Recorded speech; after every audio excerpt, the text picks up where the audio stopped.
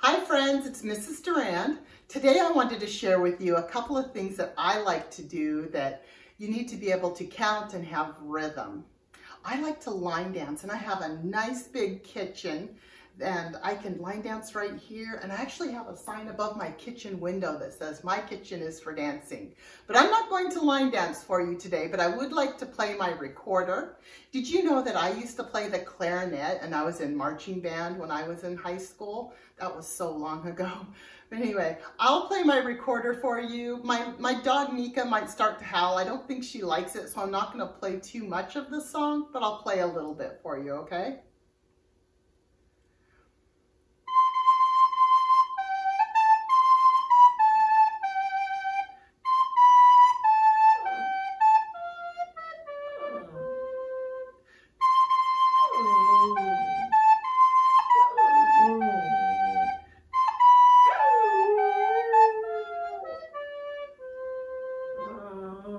Okay, that's all I'm going to play. Mika's not liking it.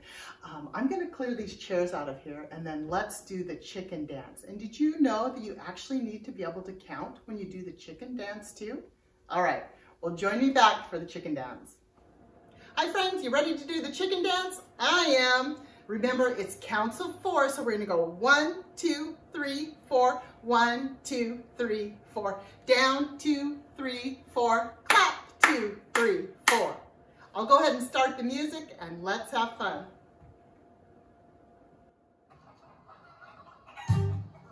Ready?